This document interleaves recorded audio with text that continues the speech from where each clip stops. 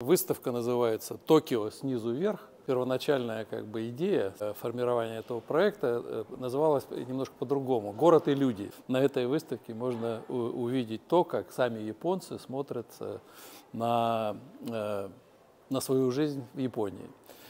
И здесь при формировании этого проекта важную роль сыграл Тадаси Аниси, с которым мы познакомились благодаря Фейсбуку. I'm Tadashi Onishi from Tokyo, Japan. I photograph the cityscape and street life combined with social nature to find common ground between the street and documentary photography in Tokyo. This is my life work. I hope you to enjoy my photographs. Thank you. Я увидел его фотографии, мне показалось, что это интересная вещь, и, собственно, я его даже предложил, потому что я в Новосибирске с 2006 года делаю такой фестиваль, международный фестиваль современной фотографии, который называется «Другое измерение». И я предложил ему поучаствовать. Тогда еще,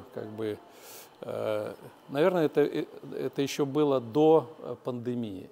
Он согласился, достаточно так, это как-то резво среагировал, и мы начали с ним, в общем, сотрудничать.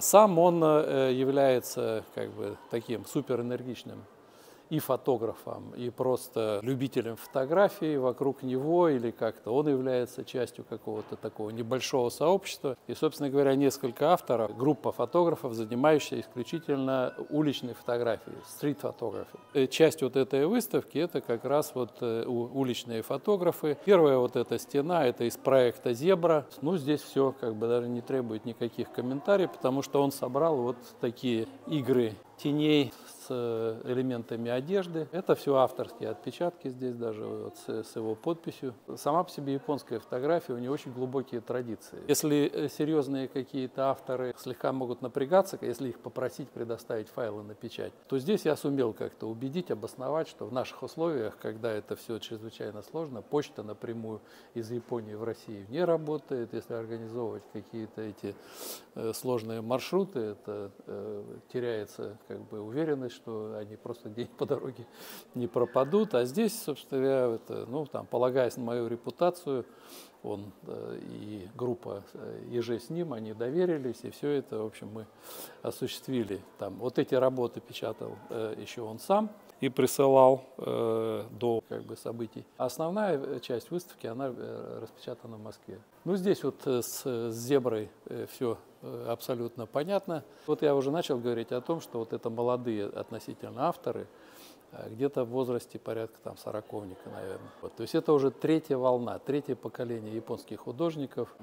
Если говорить про первую, это, конечно, Дайда Марияма прежде всего. То есть это какая-то колоссальная, бесчисленным количеством изображений коллекция, из которой потом выбираются наиболее удачные или собирающиеся в какую-то концепцию, как в данном случае «Зебра». Для меня очень интересны и важны несколько изображений на этой выставке, потому что, я упоминал Дайду Марияма, есть и другие авторы, которые просто, глядя на само изображение, ты сразу же, человек, который занимался международной фотографией или японской фотографией, он сразу может сказать об авторе. У нас же тоже толпа, метро, люди, но когда ты видишь совершенно другие лица, то есть это другая энергетика, все совершенно другое. Я уже не говорю о чистоте этих пространств, о наличии туалетов, в которых могут, кстати, висеть тоже фотографии или какие-то цветочки декорированы. Так, еще один автор. Этот нашел меня сам. Гора Миясита. Однажды в Москве раздался, может быть, звонок, я не знаю, или по почте прилетело что-то. Я японский фотограф, мне дали ваши контакты, хочу встретиться. Мы с ним встретились. И он рассказал о своем проекте. В 2017 году он снял проект в Токио, токийское метро Windows. Потом в 2018 году он снял такую же серию тоже в Нью-Йорке, и в 2019, в июле, когда мы, собственно говоря, с ним и познакомились, в Москве. Формирует поезд от головного вагона до последнего. Снимая с платформы лица людей. И здесь на самом деле два токийских поезда. Один времен пандемии, другой до пандемии в 2017 году, когда сразу можно увидеть как бы лица с масками. Хотя в странах в азиатских это, в общем, такой атрибут повседневности. В общем, там в Китае особенно очень много можно людей встретить в масках еще до того, как эта вся история у нас накрыла весь земной шар. Так, ну вот опять наш замечательный Тадаси Аниси. Вот эти 3 фотографии я привез сегодня из Москвы, они уже вошли в экспозицию. Что, конечно, приятно, потому что когда партнерство осуществляется таким образом, без каких-то там условностей, сложностей, какие-то вопросы решаются просто. Это замечательно, в общем. Я очень рад такому сотрудничеству. Первая выставка здесь прошла еще, по-моему, в 2003 году. То есть наша такая дружба с японской фотографией, она в следующем году будет отмечать 20-летие. Вот. И, кстати, тогда то, что тоже интересно, такой был журнал «Фото и видео». И меня попросили сделать статью, значит, что такое современная японская фотография, какое у нее лицо. И на тот момент, и статья эта так называлась, что у японской фотографии женское лицо, потому что очень много было студенток, и там, больше, наверное, если сравнивать количество мальчиков и девочек, то фотографий было больше девочек. И в сфере получавших образование фотографии, и как-то себя обозначавших тогда. Но это, собственно говоря, это начало 21 века, стремительное развитие цифровых технологий. Потому что сейчас в Японии миксируется все, смешивается аналоговая фотография с цифровой. Этот процесс увлекает многих людей, и они вот в поисках каких-то особых изысков, которые, может быть, здесь они не видны, потому что это то, что мы видим в этом разделе выставки, это стрит-фотография, уличная фотография, где важен как раз постулат Андрея Брессона «схватить мгновение». Вот здесь схвачены разные мгновения. В основном фотографии сняты в районе Синдзюку, где очень огромное количество молодежи собирается, масса всяких магазинов.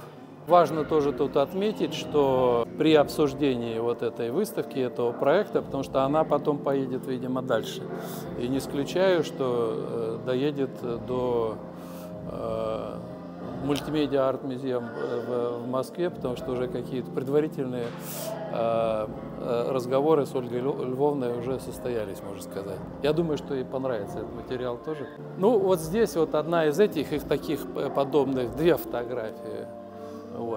Вот эту фотографию я назвал «Надежда», и она входила в блок уже, когда произошла пандемия, и здесь на этой выставке тоже есть фотографии, где уже ощущается присутствие этой пандемии. Хотя сама по себе вот эта идея и этого автора, и этого снимать людей через стекла поездов, в общем-то, не новая.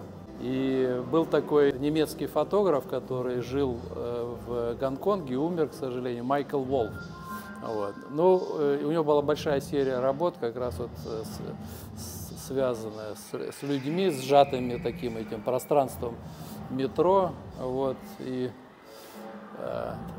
Такое как бы там передача эмоций людей, живущих в огромном мегаполисе. И, кстати, достаточно пользующийся большим коммерческим успехом. Здесь это все, как Картье-Брессон, мгновение. И очень много всяких эмоциональных историй. Допустим, вот эта фотография, да. Эх, как говорят, молодость бы знала, а старость могла. И, кстати, и у других авторов вот эта тема пожилых людей, потому что пожилые люди в Японии – часть жизни. Очень много видно, не только в Японии, в Корее тоже. То есть они еще продолжают как-то жить, перемещаться в этом пространстве. И многие пожилые люди участвуют во всяких таких благотворительных акциях, помогают туристам ориентироваться в городе.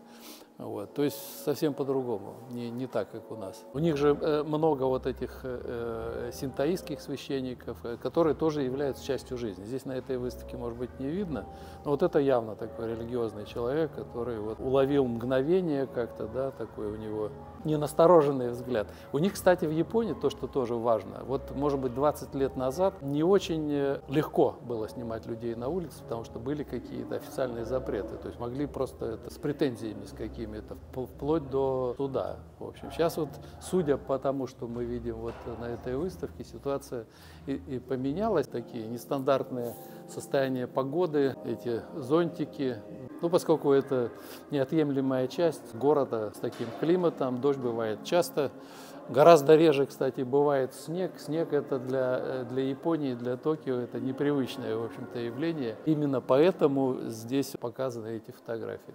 Какие-то казусные такие ситуации, когда люди, там, не захватив зонтики, вот, пытаются себя как-то уберечь от дождя. Большинство вот участников выставки, у меня с ними как бы приятельские отношения напрямую. Включая Хираки Хазуми, он является директором ассоциации самурай-фото, то есть предыдущей выставки, которая проходила здесь с июня и вот закончилась в сентябре. Разноплановый совершенно фотограф, и вот недавно ему такая пришла идея сделать серию фотографий «Город сверху». Вот я вначале говорил о том, что город и люди, да, когда мы смотрим на такую фотографию, то мы не видим людей вообще. То есть это как бы такое вроде пространство, не населенное людьми. И более того, вот он, значит, сначала сделал серию работ с высоких точек, с высоких зданий. Но вот эта фотография, она, не исключаю, наверное, уже в сентябре долго велись переговоры, чтобы на частном самолете прилететь. То, что там тоже, конечно, есть какие-то ограничения, запреты. Вот. Но вот ему удалось договориться, и этот полет был совершен, и появилась новая серия фотографий. Возможно, вот эта работа уже как раз самая свежая в составе этой выставки. Ну, сам по себе, конечно, Токио. Я еще со студенчества мечтал оказаться в этом городе, ну тогда как бы как поклонник фильмов Тарковского, «Солярис» вот там снимался частично. Вот моя эта идея долго вызревала, в конце концов впервые там я оказался в 2002 году. И, конечно, это совершенно потрясающие какие-то ощущения. Тадаси Ямасита, один из тоже активных участников этой выставки, если Аниси у нас представлял черно-белую фотографию, в данном случае это цветная. Синджуку. Он легко узнается, потому что там есть такое знаменитое место, перекресток, когда включается светофор, и можно это место пересекать одновременно, и там эти толпы людей. Как все вот это происходило? Понятно, что у каждого фотографа есть огромное количество изображений. Из этого огромного количества изображений мне присылали там от 50 до 70 фотографий, и я абсолютно субъективно отбирал те фотографии, которые показались мне, значит, там, наиболее интересными. Здесь я тоже старался избежать какого-то трэша, потому что у нас этого трэша как бы есть прям фотографы, которые специализируются. Ну, то есть это бедные люди, это, значит, там грязь, нищета. Она здесь присутствует, но это не являлось таким каким-то необходимым составляющим. Хотелось показать, конечно, разные стороны жизни.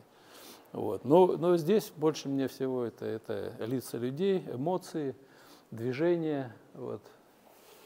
Такие вот какие-то забавные сцены. Воспитывает, наверное, своего ребенка там папа. Иногда, значит, там при формировании каких-то выставок хочется, значит, там сделать какой-то социальный заказ. Вот я бы хотел, чтобы снять вот эту сторону жизни. Очень сложно с авторами с такими предложениями выступать, потому что у каждого человека есть свое представление, вот, и, в общем, оно не обязательно должно совпадать с пожеланиями куратора, скажем так.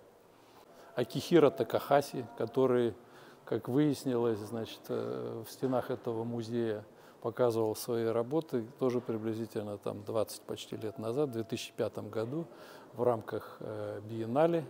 Тогда та серия работ называлась «Ложе реки». И вот он снимал, когда там вода утекает куда-то, то на дне остаются какие-то, значит, там эти всякие артефакты. Вот. И такая целая серия, целая стена занималась вот этими фотографиями. В данном случае это вот, значит, как бы серия работ, над которой все они сняты с одной точки. Вот. Но не единовременно, это не просто там за один день все это отщелкал. На процесс ушло там несколько лет. И с этой точки он снимал фотографии. Идея была, в общем-то, авторская, простая. Пространство на берегу реки. И в какой-то там выходной день, когда там отмечается там цветение сакуры, или это просто выходной день, там, когда люди жарят барбекю, и вот это пространство, значит, изначально пустое, постепенно заполняется людьми. Очень простая, даже я бы не назвал это концепцией, очень простая мысль. Вот. Но мне показалось, что она интересная, поэтому, в общем, я знал о существовании этой серии, потому что она выполнена. Здесь даты нет, но уже, наверное, в этой выставке это самые старые работы. Мы можем пройти к фотографии, когда это уже все пространство это заполнилось. У них много всяких событий в странах, и вот и в Японии, и в Корее связаны с едой. Вот, то есть там фестивали, допустим, вот в Корее проходит фестиваль вот этой самой кимчи, капусты, когда они там собираются и дегустируют огромные толпы народа, и каждый, вот посмотрите, как, это же просто потрясающе, да, там сколько людей, вот если по головам их посчитать. Вот. Но при этом все равно вот, ну как-то, не знаю, вот этот я не обращал внимания, но вот некий нейтралитет, да, то есть вот на траву лезут не все все-таки. Ну, может быть, неудобно просто, все-таки здесь склон. Но это прямая фотография, тут никаких цифровых трюков нет, никакого коллажа, это все, в общем, так, задумано и реализовано. Ну и здесь опять наш Хазуми-сан. Немножко они светловатые, как-то получились, но это вот отпечатано с файлами, которые он предоставил сам для выставки. И потом там действительно много солнца летом. Еще один автор, это в данном случае тут Хоккей Кудо. Вот я когда начинал отбирать, мне понравились работы вот с тенями. Вот. Где-то есть какие-то повторы такие сюжетные с этими зонтиками. Как-то там есть все-таки особое такое, за счет того, что это такой мегаполис с высокими зданиями, и в определенные сезоны там удивительно красивые тени. Ну, это вот тоже Аниси, да, ну, как бы тут уже часть фотографий уже на этой выставке, она оказалась при непосредственном участии там господина Ковалевского, потому что, значит, в мой отбор они не вошли, но, значит, вот, поскольку мы последние дни перед выставкой достаточно активно коммуникировали, то часть работы вот она уже печаталась здесь, в Красноярске. Ну, конечно, вот присутствие красного цвета тоже, он как и в рекламе, и ну, это так традиционный цвет для восточной культуры. Вот тоже с тенями Куда работа красивая, конечно. Син-Ити Фукуда, ну вот там как раз то же самое место с такими этими колоритными всякими личностями. Здесь мало вот то, что сейчас наша молодежь часто увлекается в одежде, там какие-то вот такие экзотические прически какие-то. Ну вот этот персонаж, кстати, за ее плечами могут появиться тоже крылышки какие-то. То, что таких фотографий, по-моему, несколько вот с крылышками, это тоже как бы вот тренд, не тренд. Вот эта работа тоже, почему я ее отобрал, потому что она, конечно, и у меня, и у Сергея Леонидовича, она вызвала ассоциацию с знаменитой японской художницей, которая как раз вот с горошинами, с этими.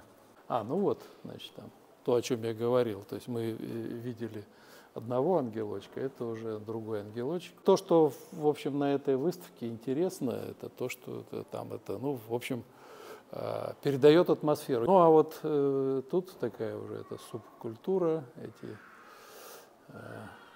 типичные для японцев там сюжеты из мультфильмов или не только из мультфильмов. Вот. И вот такие машины, они бывают там ездят с репродукторами в районе как раз Синдзуку, и они, значит, там вещают какие-то. Но поскольку я не владею японским языком, то мне трудно сказать о чем, но, скорее всего, это какие-то там рекламные кампании. Но даже как эти кампании проходят без какого-то там не знаю, весело, я бы сказал просто. Это работы с масками, с тенями, то есть сюжеты повторяются, потому что если они регулярно встречаются, как-то эти ребята обсуждают свои работы, вот, то ничего удивительного, что сюжеты могут переходить от одного автора к другому. Вообще на выставке, значит, 8 авторов, из них 5 человек уличная фотография, и черно-белая, и цветная. Еще вот несколько участников, скорее представляющие тему город отдельно. Ну вот это тоже там одна там знаковая есть работа у Дайда Мариямы. Чтобы сделать такую фотографию, нужно вообще опуститься на колено. Но это вот еще один участник черно-белой серии, это Тасио Исидо. Помните, вы видели работу, там, где кто-то там воспитывает своего ребенка, здесь ребенок воспитывает. Конечно, вот все-таки черно-белая фотография, она сильно отличается от цветной, хотя сейчас зачастую делают как? С цифровыми возможностями. Снимают в цвете и потом просто переводят в черно-белое изображение.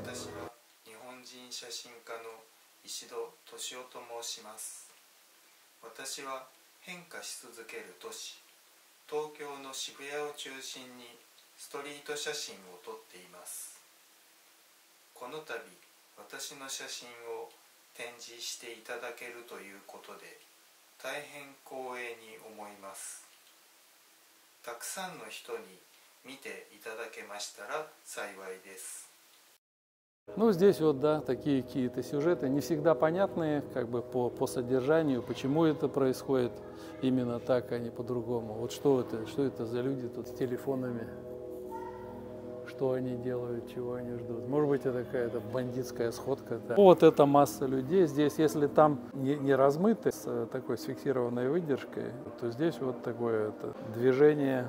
Совсем другой автор, другая фотография. Вот это само по себе это японское пространство, наполненное рекламой, там, другая среда совсем. Ну вот еще тоже вот эти такие кадры, конечно, это там.